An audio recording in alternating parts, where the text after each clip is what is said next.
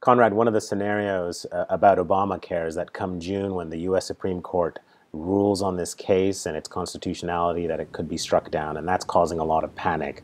But how bad a scenario do you think that actually is? Removing Obamacare from the political environment um, could be a boon for the president because it removes a lightning rod that, let's face it, I mean, most Americans still have a lot of difficulty getting their head around with the idea of the state forcing individuals, even if it doesn't affect them, forcing individuals to buy a product. And Republicans have really milked that sentiment. So you have to believe that the re-election team around President Obama wouldn't be that disappointed if Obamacare got struck down.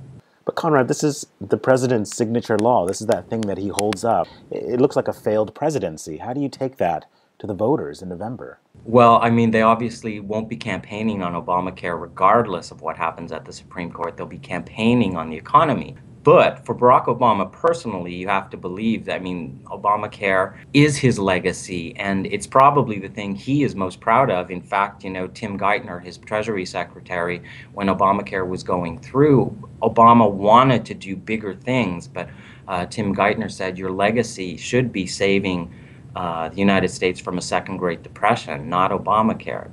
And for Mitt Romney, who is right now campaigning on repealing Obamacare, if Obamacare were taken off the table by a U.S. Supreme Court decision, that might not be such a bad thing for the Mitt Romney campaign either, because he's vulnerable on that issue, isn't he? Yeah, Mitt Romney has yet to square the circle of, at once opposing Obamacare, but defending Romneycare, which is the law he passed in Massachusetts as governor in 2006. And as much as Mitt Romney has tried to suggest that his state mandate is different from the federal mandate, for a lot of Republicans and for a lot of Americans, it still represents this expansive use of state power. So for Mitt Romney, it probably wouldn't be such a bad thing either.